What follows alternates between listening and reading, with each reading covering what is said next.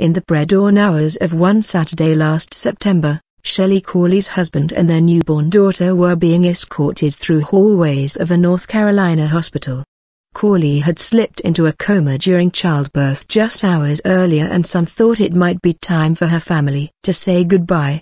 Her blood pressure was dangerously low, 60/40, doctors later told the family, and her heart rate was soaring, more than 180 beats per minute.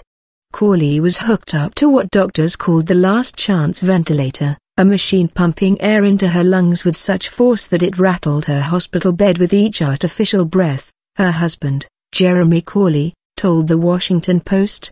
But the hospital staff had one more idea to try.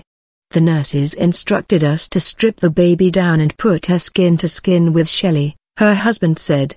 Their hope was that if Shelly could smell the baby, feel the baby, hear the baby, even in the coma, it would give her a reason to fight. They needed her to start to fight. And they thought Children Grace Cawley, just hours old, might be the only one who could help. They put the newborn on her mother's chest, Jeremy Cawley recalled, and the child went right to sleep.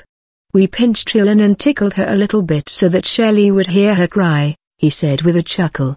When the baby did, her mother's vitals jumped, doctors told Jeremy Cawley. He said he was told it may have given her the strength she needed to push through. A week later, Shelly Cawley woke up and met her baby daughter,